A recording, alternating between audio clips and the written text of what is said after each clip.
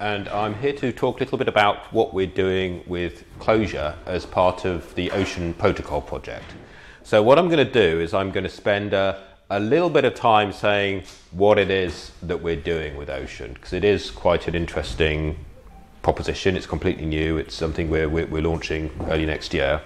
So I'd love to share a little bit about what we're doing. And then I think get on to the more interesting stuff, which is, okay, we're building a very core part of the product using Clojure. And I'd like to show you how we're doing it, some of the techniques, how it works, maybe some ideas for people to try out in your different projects as well. So what is Ocean? Ocean, we just describe it as a decentralized data exchange protocol to unlock data for AI.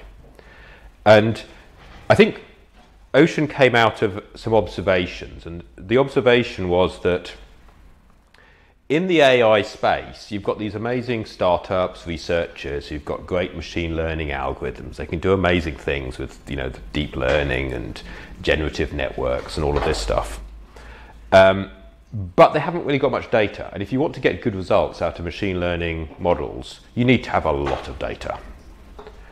And particularly when you're doing predictive models, this kind of stuff, the more data you have, the better your model is going to be. Data beats algorithms when it comes to modeling quality.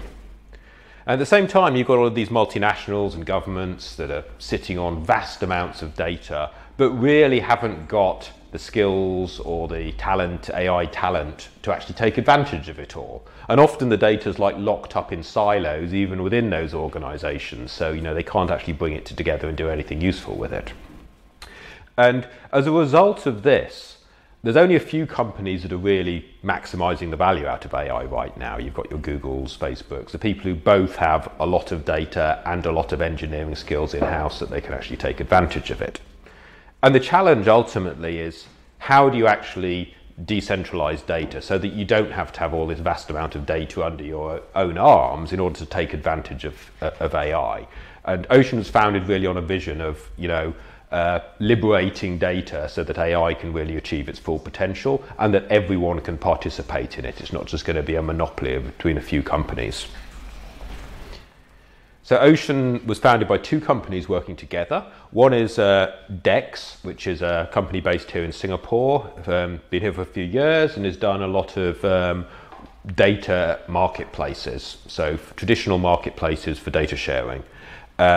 I don't know if you've ever been to any of the hackathons in Singapore. They supported a lot of the hackathons with data sets and gathering data and data sharing agreements. And the other company is BigChainDB, which is a Berlin-based blockchain company. So yes, we have some blockchain in this one. So I always think if you've been in functional programming for a while, the blockchain you always find is vaguely amusing because it's basically just a long linked list, immutable. Yeah, been there, done that. But we are using blockchain. We're using blockchain to help build the substrate for the Ocean protocol. And I'll say a little bit about why we're doing that. I mean, basically, data sharing has been done for years, but it's a messy business. Yeah, you often have to have these very complex, bespoke data sharing agreements. There's tons of lawyers involved. There's lots of contracts to write. You often have to build some custom technology, agree what you're going to deploy where, who's going to open what ports. It just gets messy and complicated, particularly if you're trying to do it securely. And this is a barrier. This is one of the big inhibitors to actually sharing data. And what we're trying to do with Ocean is basically to look at what's it going to look like in a decentralized future? Well, first of all, we can't have all of this manual building of new solutions every time someone wants to share data. We want to have a protocol, a way of sharing data that's efficient and well specified and means that you can actually automate these data sharing processes. We want to be able to create markets for data. So, I mean, it is ultimately a market. You've got people who have data and you've got people who want data. So we want to create the ability for incentives and market incentives to actually help people to trade data effectively. The blockchain gives us the ability to exchange value in that way. And it also gives us an immutable provenance, exactly what transactions happened. And this is very important in many cases. If you look at things like, for example, clinical trials, medical research data. If you're building a medical device and you want to put AI in your device, and that's going to control the dosage of drugs given to a patient, you better be sure you know where that data came from, how that model was trained, exactly what the provenance of that was, because there's some significant patient risks if you get this stuff wrong. Likewise in finance, there's audit requirements, etc., etc. Blockchain also gives us the opportunity to do things like cryptographic proofs, like can you prove that someone delivered the service that they said they were going to? And this is a lot better than having people manually check and having some kind of legal dispute or commercial dispute resolution process at the end. And the blockchain gives us a token, a way of actually exchanging value and a way of actually buying and selling data.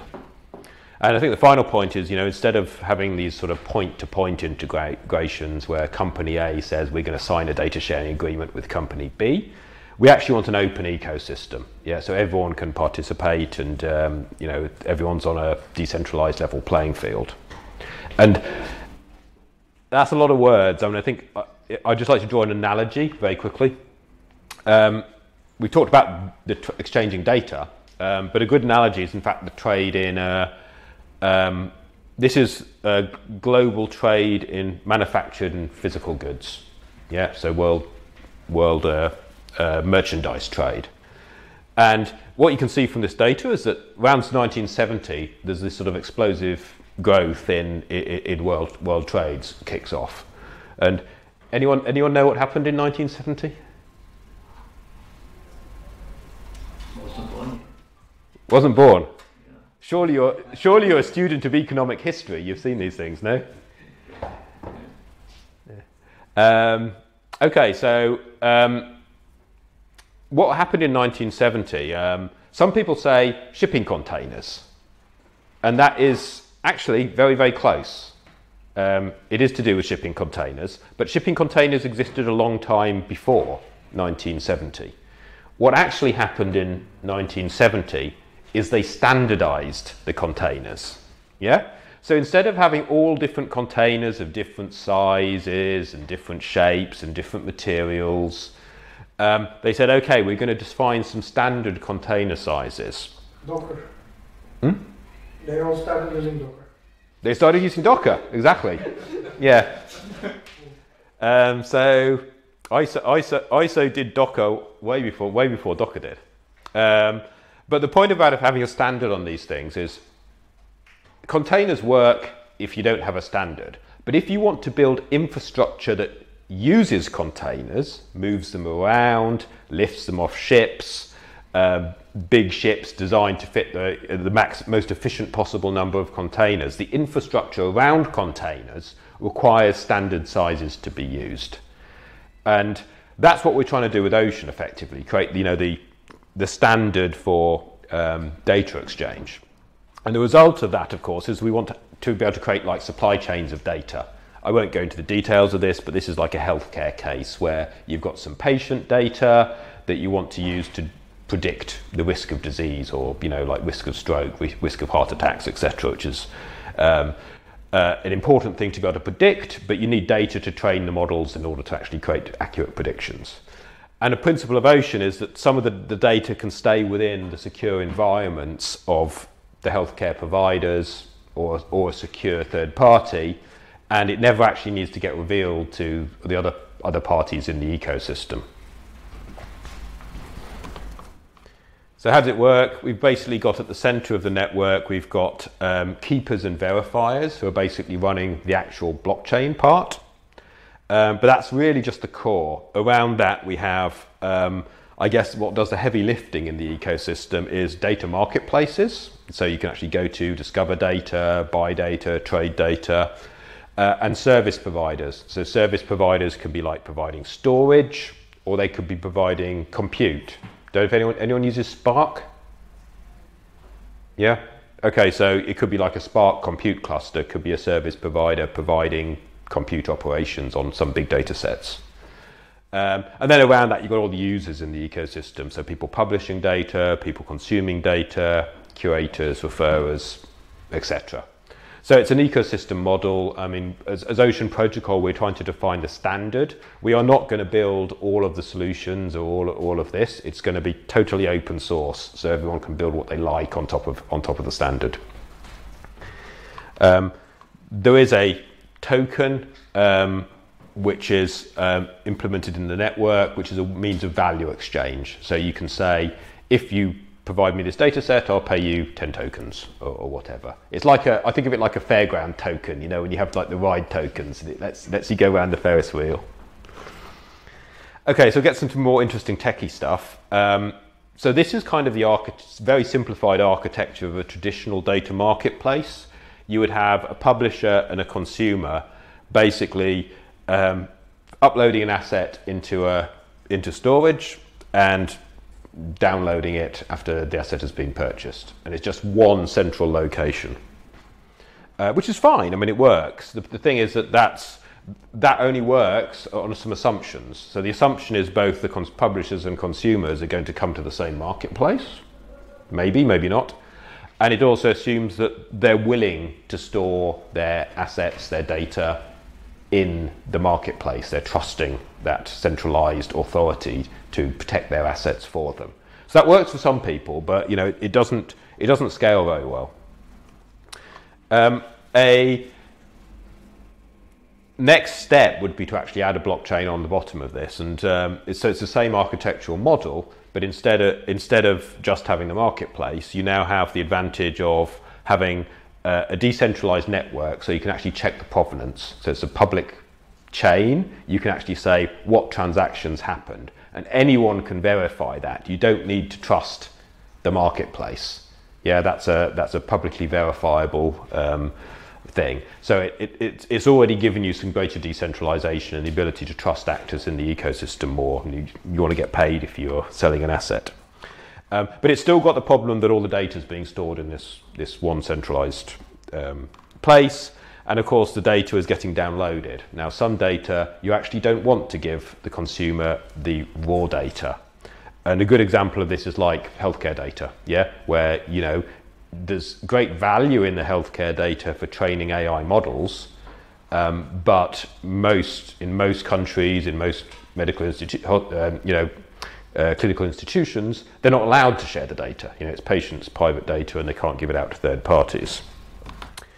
So the next extension is to do things like trusted compute. So in this case, we're saying the data goes into a secure environment, some kind of secure, trusted third party, and the data itself, the grey box, never actually leaves this environment. It stays in situ in that environment.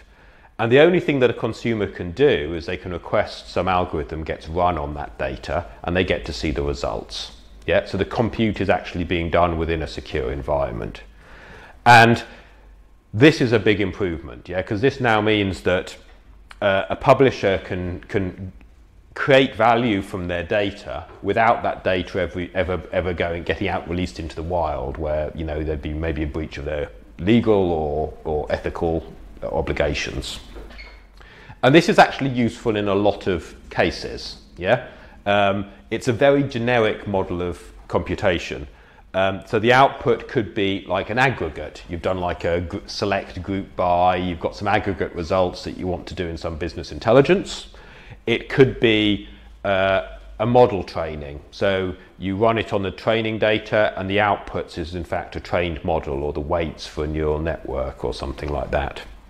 It could be a data cleaning operation. Yeah, so you're removing bad records, or you're filtering the records in some way and creating a subset of data that is, you know, appropriate to be delivered to the end customer. So it's a very flexible model. A lot of real world use cases can actually be addressed with this kind of model. Of course, it's still putting everything in one place. Yeah, it's still got this sort of secure enclave. So the ultimate goal is to get to a point where we have fully decentralized services. So a publisher and consumer can use different marketplaces. There'll be service providers offering storage. There'll be service providers offering compute and algorithms. And different people in the ecosystem can add value in whatever way makes sense. Let's say you're a startup and you've got amazing algorithms for data pre-processing and cleaning. Yeah, maybe boring, but that's actually extremely valuable. If you've ever done any data science, you know how important it is to have good, clean data. So they could actually just sell that service, and that's all they do. And people can then piece together the different services, the different data assets to sort of deliver whatever kind of solution or what kind of output they want. And that's what we mean when we say we're heading towards a really decentralized model of data supply chains. And of course, it's all enabled by the protocol and by the network, which actually tracks the progress of all activities through that chain. Okay. I think the final important principle to emphasize is that the control of assets is always the choice of the publisher. Yeah, a publisher can decide whether they want their data to be free and open data, so anyone in the world can see it, or whether they want to keep it private and they only want to enable, other people to send them a query or something which they will then answer. Yeah. So in some cases you want the data to be spread far and wide. In some cases you want to keep the data yourself and let other people send the algorithms to you. Yeah. So I think of it a bit like lambda calculus. Yeah. If the data assets are like values and the algorithms are like functions, and it's up to the people building solutions in Ocean to figure out how to assemble them together into something that works for them. So anyway, that's an introduction to Ocean and what we're doing and what we're building. I guess I'll just transition into the more interesting part, which is to talk about what we're building in Clojure, and I'll show some of the code and how some of that works. So we're using Clojure to build the core of our reference marketplace implementation. So I talked about having data marketplaces which can allow people to trade data. We're using Clojure for the back end of that component, which is a really, really critical component. That's effectively where the buyers and sellers come together to trade, to list assets, and to discover assets. So you can imagine a lot of functionality is getting built into this. So we use Clojure for that. The blockchain itself uses a language called Solidity, if anyone's come across that. The front end uses JavaScript. Some of the service providers use Python. Some of the service providers use Clojure. We've got a really polyglot set of languages in use. But that's actually a strength, yeah, because we're not trying to build a single stack. We're trying to build a protocol where different components can interoperate. So it's actually really helpful to test out different languages and make sure that the ecosystem is interoperable on that basis. Yeah, there shouldn't be any dependency on having a particular language. Okay, so I'll switch into some code. So I think a few things I wanted to show, and I think the easiest way to do is actually to. So what I've done is I've just run this already. I've got basically an HTTP kit web server running locally, and that's serving up a few pages. I'll just show you what it's serving. So this is the back end. So I can maybe show some. If I've got some time, I'll show the front end later. But what's interesting is we have this Swagger UI, yeah, where we basically list all the API endpoints. Anyone seen the Swagger UI stuff before? Yeah. You're all familiar with it? Okay. Can you make it bigger? Yeah. Control plus. Yeah, that's the one. Yeah. Okay. So this is your standard Swagger API. If I want to find out what metadata exists on the server at the moment, I've got all of these different metadata assets. So these are the IDs for the assets. If I want to see the metadata for that one, for example, it's probably a test asset.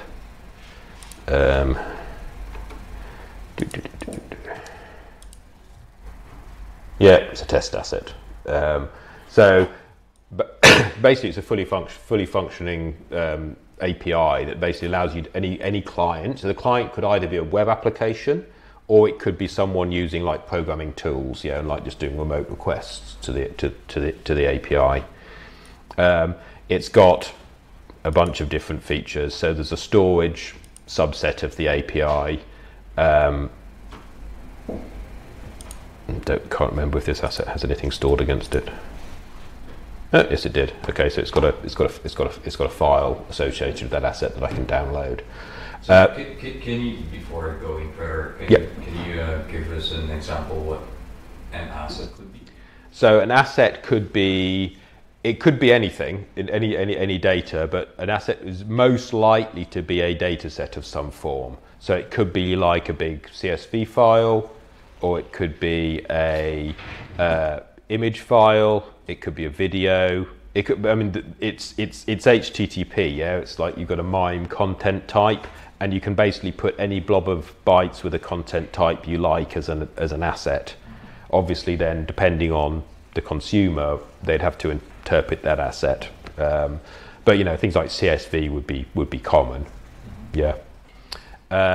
So anything can be basically stored as an asset. The assets all have metadata which describe them, and the metadata can include things like, you know, provenance, how that asset was created, and you can have like links to sample files or to descriptions, or, you know, more human readable interfaces, which is just more convenient stuff for the user. But the core the core is basically an asset has an ID, and it has a blob of data associated with that ID, and that has a cryptographic hash, so that you can validate that the actual data is, you know, what you expected.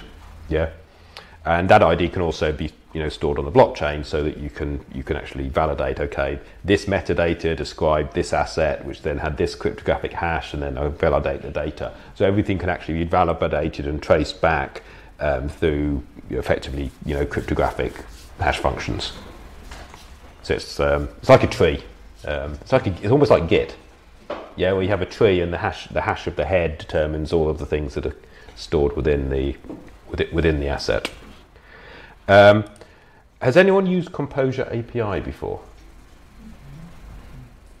Okay, couple. So this is basically using Clojure API. So apologies for people who have seen this before, but it's quite a nice little bit of Clojure magic. Yeah. So it's a bit like it's a variant of Composure, if anyone's used that, but it automatically does a lot of stuff for you, like translating JSON, like setting up parameters, and most importantly, it creates the Swagger files for you. So I've got this particular one set up so that if I want to, what am I doing? I'm just going to hack the storage API very quickly. If I want to create a new endpoint,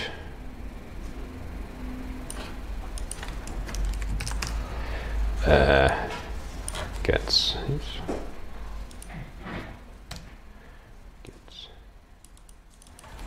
foobar. Yes, that's that.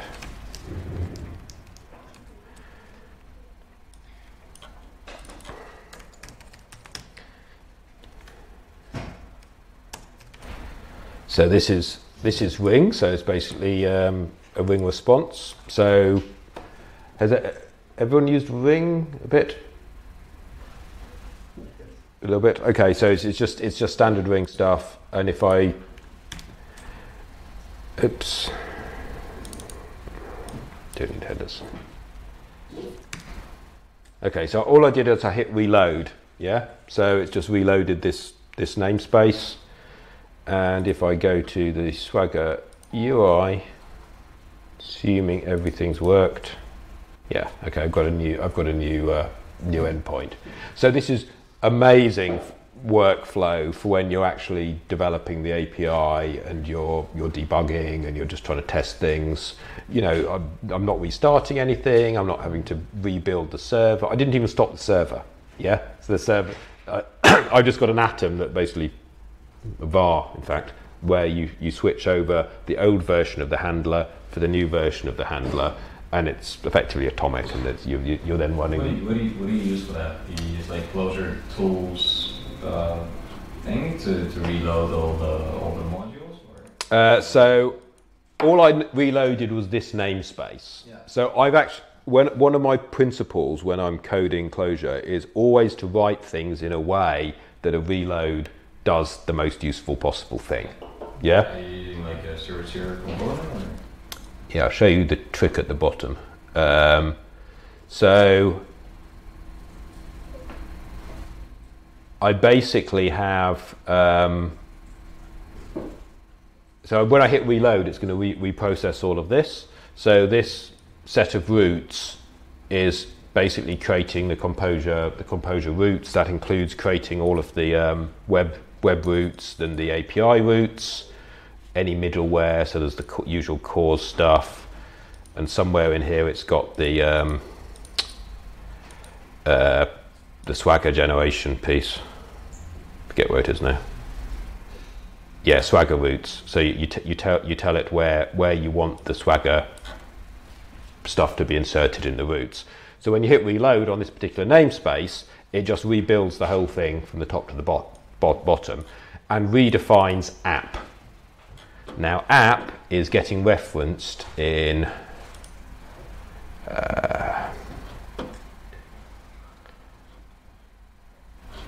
sorry, I'm just going to have to find this.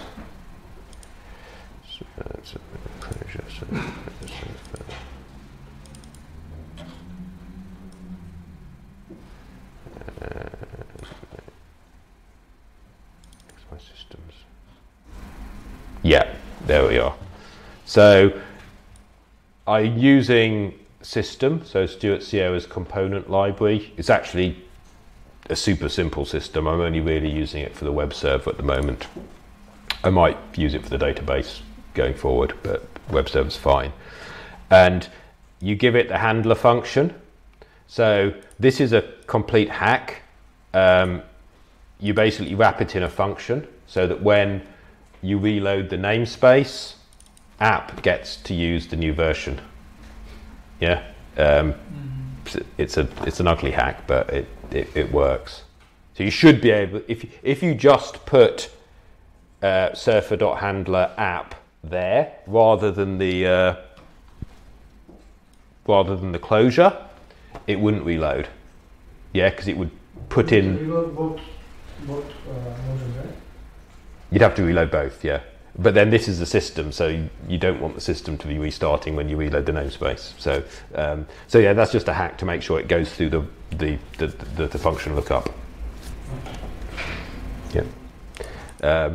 So this kind of stuff I try and keep hidden away from the logic of the code. This is like the nasty stuff that like, don't touch this. If you touch this, everything's going to break.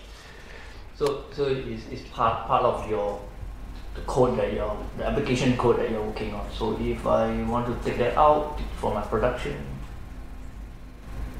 if I want to package it for my production, do I take it out? So I have a really simple way of packaging for production on this one, which is I just have a main class which starts the system. It's literally that, yeah. It's just basically starting the web server, yeah. And because all the dependencies go through the namespaces, that does all of the setup of the handlers and everything like that. And you can stop it, and you can do all the usual system reloaded stuff. But the most useful trick is that sort of indirect lookup of the handler, so that you can basically reload this namespace and have sort of instant refresh. So it will be packaged together along. Yeah, so basically you can package the whole thing. You can do a or maybe the question, the reason I ask is usually you have things like this that you on the fly changes, then probably the system will behave slower.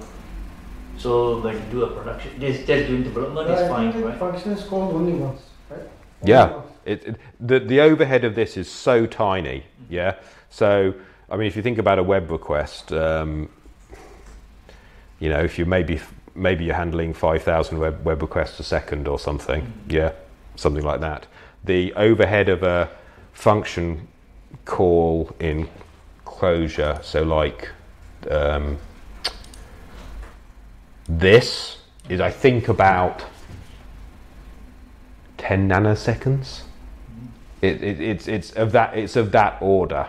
Yeah, it's just completely negligible. And the nice thing is, when I do that reload, all of the handler is getting recompiled. It's not like you're interpreting it; it's basically compiling a new version of that handler and creating the swagger. I mean, you can see how fast it is. Yeah, I mean, it's like this is. I'll just recompile it. Oops. Go to watch the bottom bit and see how long it takes for the app to come up again. Go. Yeah, about a second. Yeah, so that's what it takes to compile the all of the handlers. So it is called per request. Sorry? That function, that indirection is called once per request.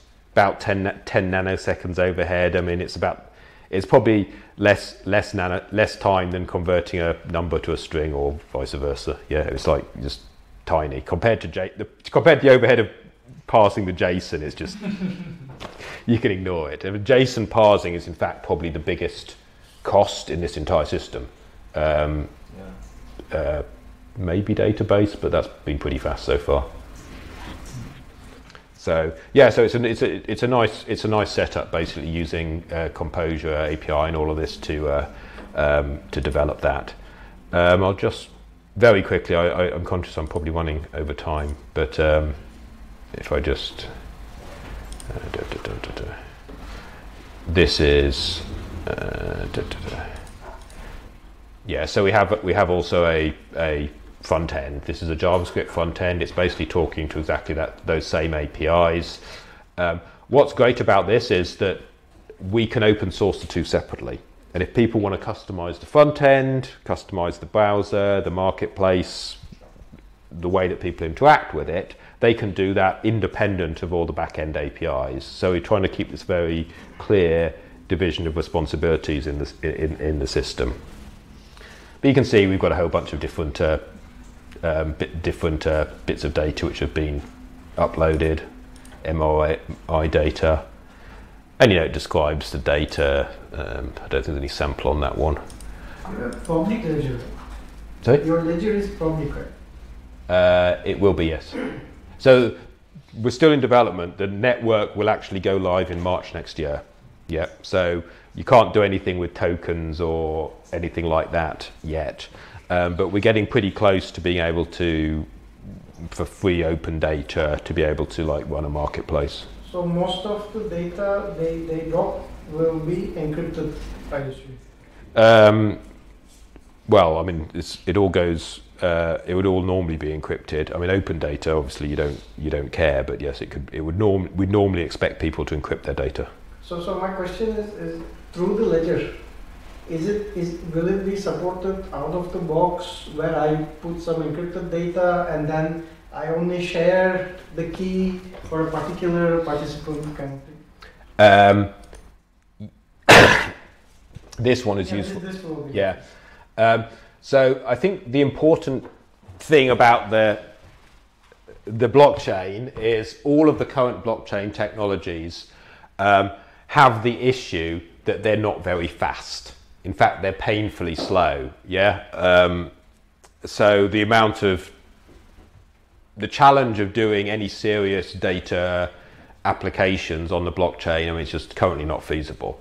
So our solution is to say, okay, we're going to have the decentralized keeper network, which is basically tracking what happens. Yeah. So it's just saying this transaction happened, this asset was traded, but it's not storing the asset data itself, because that would be too large, it would be too cumbersome. You wouldn't be able to afford putting it out on the whole network. So the keeper network is tracking the provenance, tracking the transactions, but it doesn't actually see the actual data. The actual data gets stored in these agents which are playing different roles in the ecosystem, which is why getting these APIs is really important because that's how these agents interact with each other. So you can all think of the keeper as we're really genuinely using it as a distributed ledger, public ledger. We're not using it for actual data processing or data storage. Yeah. We thought about it, but we came to the conclusion that that wasn't feasible using current blockchain technology. So can more than one agent provide the same data or the same file? Yes, providing the publishers permitted them to, yeah. And if one goes down, it'll automatically find the other copy? That is a very interesting question. That would actually depend on the client. Okay. So if the client knows where alternatives to search for, then it could. But we're trying to avoid creating sort of a single central point of failure when it comes to the database. Yeah, so we're probably not going to try and list every single asset provider relationship in a single place. So those relationships won't be on the keeper network? Some of them may be, but it won't be mandatory. Yes, it would be possible that some of those get stored in the marketplace. The marketplace plays a key role here, yeah? So the marketplace is storing the listings of the assets, what assets are available and who's providing them. Yeah? Okay. So the use case we're expecting to be most common is that people pick a marketplace, search a marketplace. They can maybe use multiple marketplaces if they want to, but the marketplace will be like the go-to place for like your directory of available assets. Mm-hmm. So it's not a decentralized market? What do you mean by decentralized? I mean the whole network doesn't know about every asset.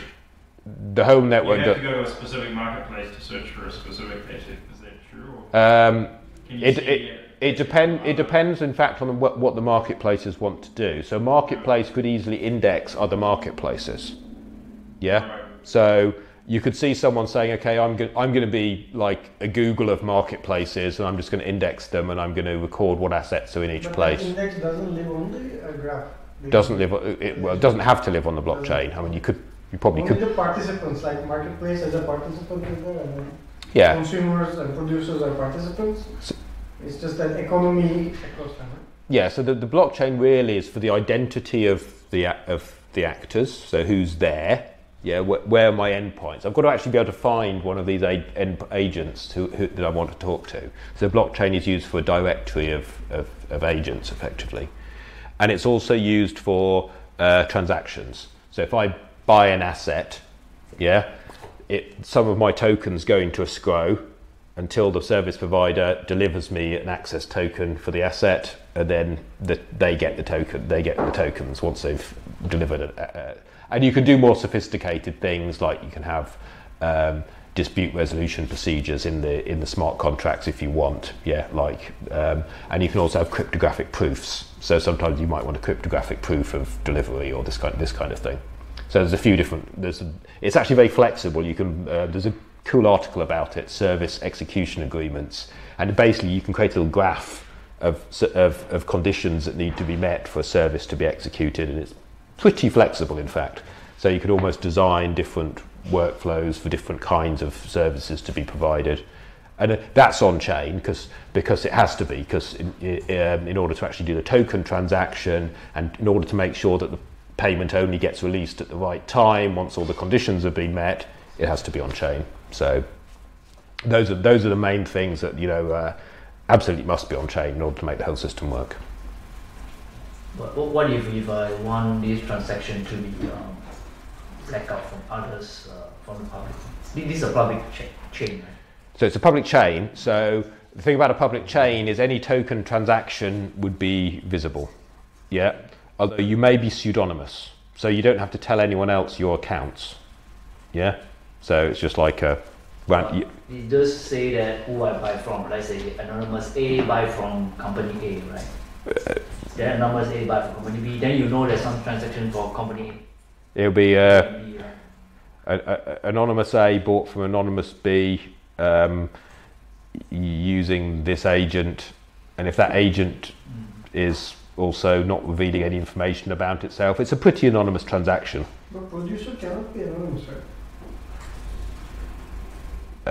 How do we cannot be anonymous? I mean, technically it can be anonymous, but if I'm a producer of data, I would rather let people know. Probably, yes. Yeah, probably. So we think the most common case is a publisher is going to want their metadata to be public, because basically if people discover it, it's like being on Google. Yeah, you want Google to index your search page so that you can get more customers. Yeah, it's going to be exactly the same with data marketplaces. Most of the time, publishers want people to know about their assets, they want people to see their assets, they want people to search for their assets. There may be a few cases where people say, I'm doing a private internal data transfer between, trusted parties or within my company, and I'm quite happy for that to be anonymous. So some people will want that, but most of the time, if it's like trading an asset or trying to sell an asset, it would be publicly visible. Yeah. Will it support trading off blockchain like Lightning network? Are you familiar with Lightning? Yeah. So to be determined, I think.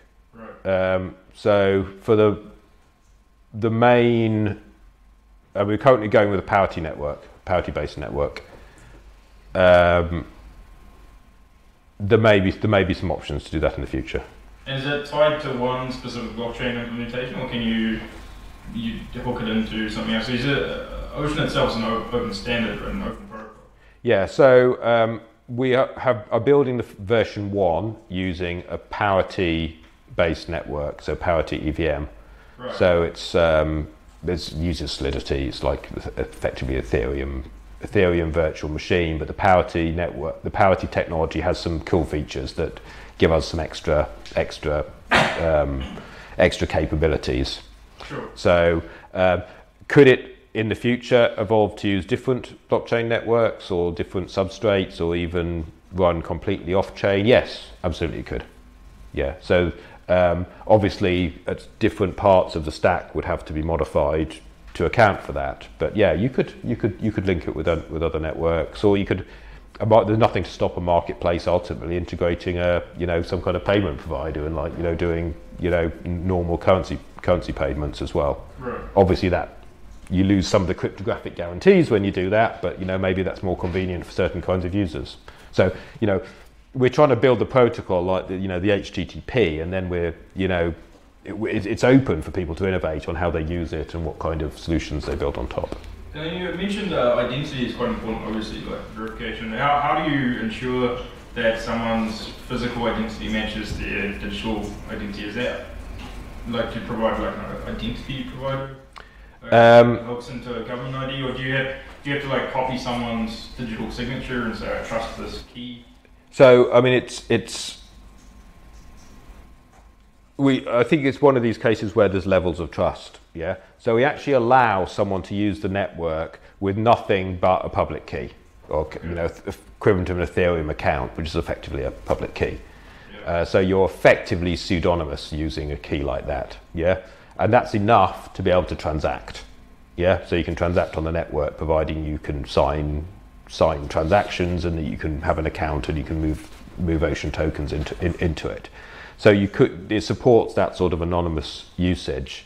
But obviously for some of the more trusted use cases, like you could imagine a marketplace for clinical researchers saying, unless you are a qualified medical researcher at a registered institution, we're not going to let you into the marketplace, and you're not going to be able to buy any of the assets on this marketplace. And obviously that would require real world identity checks and verification. Yeah. Right. So who would do that? Would it be like Dex or someone with a root certificate? That would be do the check and sign verified accounts. That would typically be a marketplace operator. Yeah. Right. So because we imagine different marketplaces having very different rules. So a healthcare marketplace in the EU is going to have very different rules from, let's say, a finance data marketplace operating in Thailand. Yeah, they're just going to be very different. They have different rules about who can join. They're going to have different rules about what terms and conditions need to apply, etc. So we imagine the marketplace operators effectively defining the policies and protocols for stuff like verification of identity if they need it. Now, we'd obviously say the rule of identity is you should only demand as much identity information as is strictly necessary. Not a technical question, but Yeah. do you have marketplace agreements? Are people building marketplaces right now? Yes, yeah. There's about in progress. Yeah, the network obviously isn't live yet, but there are plenty of people wanting to build marketplaces. Well, it will be quite involved to come up, build a marketplace and operate it.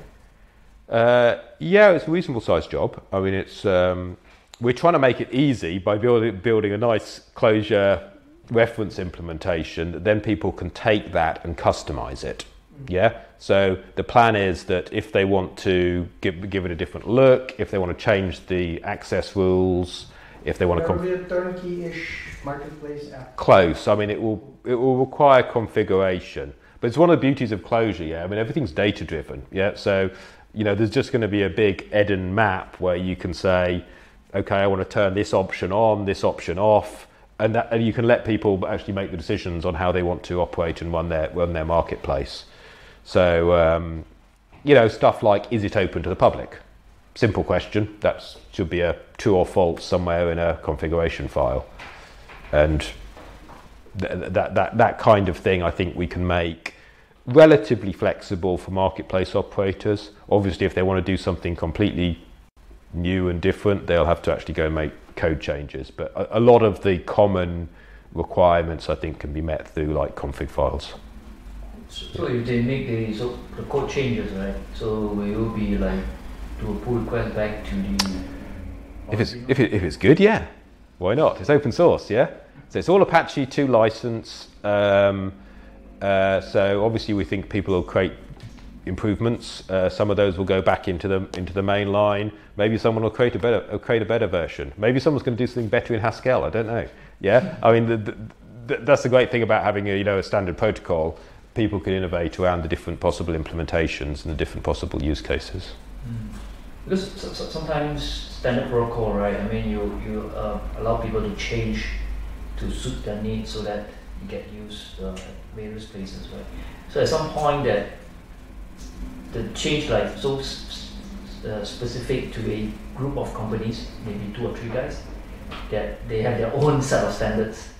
They based on the Ocean protocol, but they have additional fields that not compatible with the other guy that's using it. In the end of the day, they look like it, but it's not it. So it's hard to like so-called a standardized protocol by the end of the day. It's just like HTTP. Suddenly people have different tags and stuff like that. Then back to the web browser days, you have different tags and stuff. Then it's like a standard but not a standard. So how do you actually govern that? I think. I mean, I'm not saying we've got it perfect yet, but we're trying to be very specific about which things are required versus where in the protocol is it open for extension. So, for example, in the metadata describing an asset, there's an additional information section where people can put whatever they want. It's like arbitrary JSON. Yeah, they can just put a big map of properties, and we're not prescribing any of that. And different parts of the ecosystem may decide, hey, we're going to put color as one of those properties, and for some reason color is an important property in their sort of field. Fine. Yeah, we can't actually predict all the possible metadata or all the possible tags that people might want to apply. So we've tried to make sure there's flexibility built into the protocol in appropriate areas so people can define their own sort of variants, if you like. But that's still compatible with the standard, that's still compatible with the protocol. So the protocol just says unspecified, and then it's up to people to decide how they want to use it. And obviously if people use the same standard, then they'll be able to, merge each other's data and read it. But then that will be something which a sort of sub-community would coordinate on or not coordinate on. If it's valuable, people would probably coordinate. So. My last question, because we're running out of time. But how is your company going to monetize this? Good question. So, first of all, Ocean Foundation is a non-profit. Singapore-based non-profit, and it's got a mission to basically create a protocol, open source protocol that everyone can use. The development of the protocol was funded, has been funded by pre-sale of tokens. So effectively raise money through pre-selling a chunk of Ocean tokens to fund the work that Dex and BigChain DB are doing, building the Ocean network and the protocol and the various different reference implementations. So that's to get it started. The Ocean Protocol Foundation obviously continues in its sort of governance role. In Dex specifically, I think we would see ourselves as becoming, I think probably something more like a Red Hat model. Yeah, so professional open source, where we help organizations make the most of the protocol, build solutions on top of the protocol, maybe do like a marketplace operator. Let's say a government wants to operate a marketplace, but maybe hasn't got the skills to do a lot of complex customizations in-house. We'll say, okay, we can help you with that. Yeah, so it's professional open source model effectively. Especially with Clojure. Yeah. Nice. Tokens are a fixed pool or? Fixed pool.